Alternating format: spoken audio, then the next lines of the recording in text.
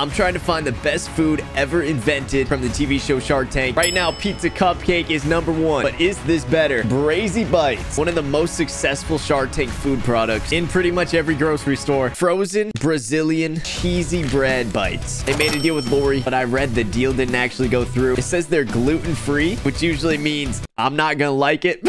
But on the show, all the sharks loved it. Oh my god, this is so good. A lot of you guys requested this one. Let's go see if it's good. Heat up the oven, grease the pan, open it up. Oh my, we're making 6. 20 minutes. Oh, these better be insanely good. In the oven. 20 minutes. Are they moving to #1 on our list? They're like hard, kinda.